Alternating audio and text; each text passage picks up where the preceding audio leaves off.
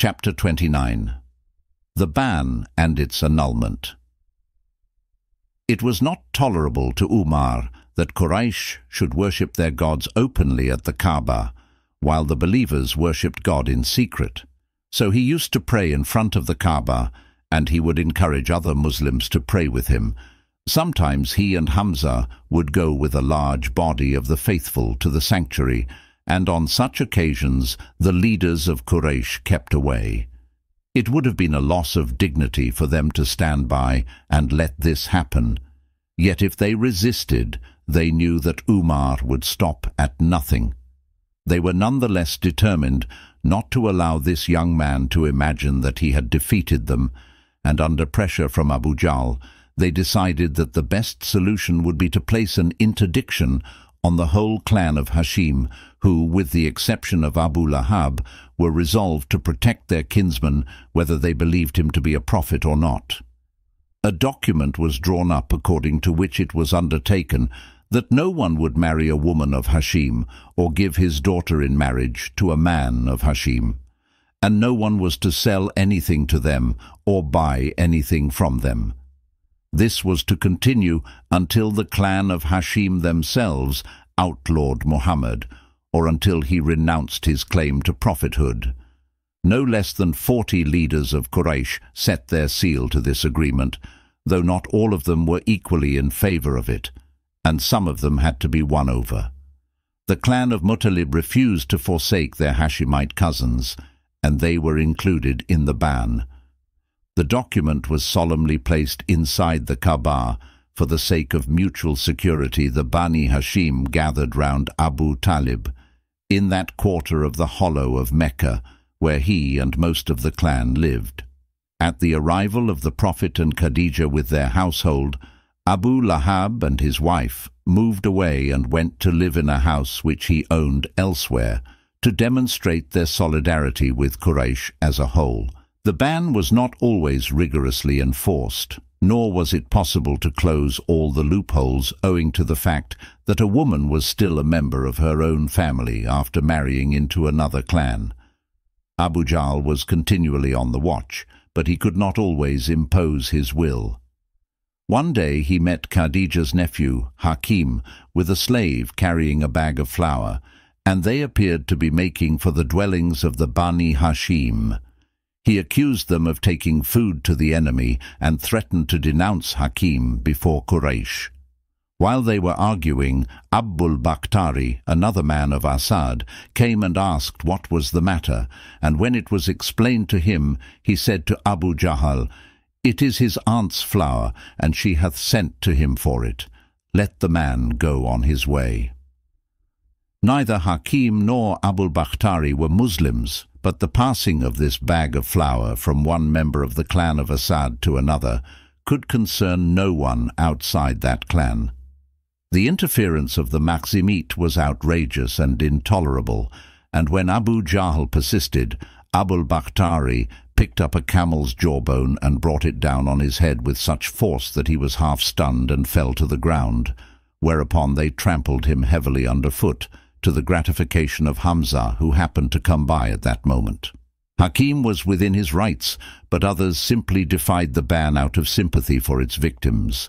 Hisham ibn Amr of Amir had no Hashimite blood, but his family had close marriage connections with the clan, and under cover of the night he would often bring a camel laden with food to the entrance to Abu Talib's quarter. Then he would take off its halter and strike it a blow on the flank so that it would go past their houses, and another night he would load it with clothes and other gifts. Apart from such help from unbelievers, the Muslims themselves of the other clans, especially Abu Bakr and Umar, contrived various ways of thwarting the interdiction. When 2 years had passed, Abu Bakr could no longer be counted as a wealthy man, but despite such help there was perpetual shortage of food amongst the two victimized clans, and sometimes the shortage bordered on famine. During the sacred months, when they could leave their retreat and go about freely without fear of being molested, the Prophet frequently went to the sanctuary, and the leaders of Quraysh took advantage of his presence there to insult him and to satirize him. Sometimes when he recited revelations warning Quraysh of what had happened to former peoples, Nader of Abd-ad-Dar would rise to his feet and say, "By God, Muhammad is no better as a speaker than I am.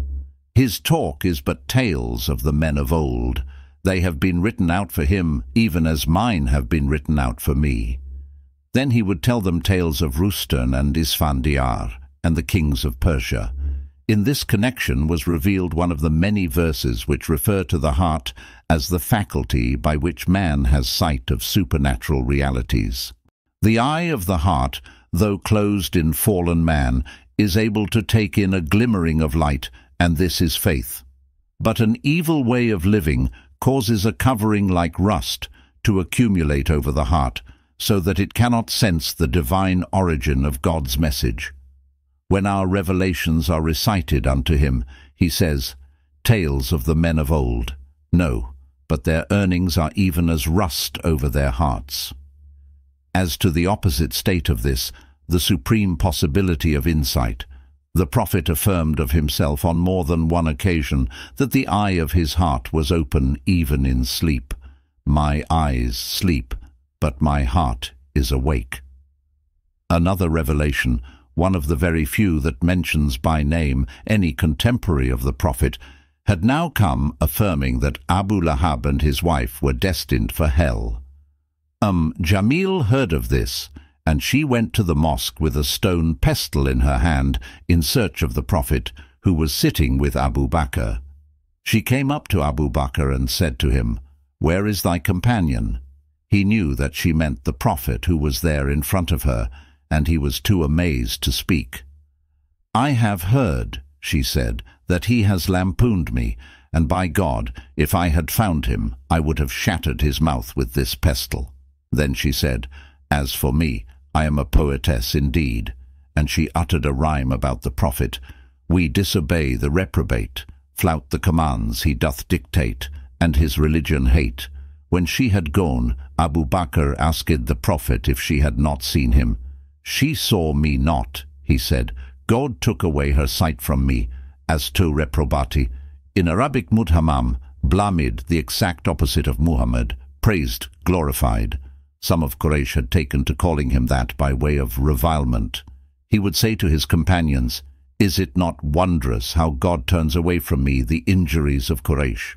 They revile Mudhammam, whereas I am Muhammad." The ban on Hashim and Muttalib had lasted 2 years or more, and showed no signs of having any of the desired effects. It had, moreover, the undesired and unforeseen effect of drawing further attention to the Prophet and of causing the new religion to be talked of more than ever throughout Arabia.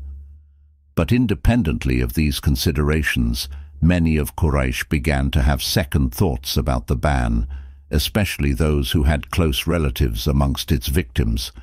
The time had come for a change of mind to take place, and the first man to act was that same Hisham who had so often sent his camel with food and clothes for the Hashemites. But he knew that he could achieve nothing by himself, so he went to the Makhzumite Zuhair, one of the 2 sons of the Prophet's aunt Atika, and said to him, "Are you content to eat food and wear clothes and marry women when you know how it is with thy mother's kinsmen? They can neither buy nor sell, neither marry nor give in marriage.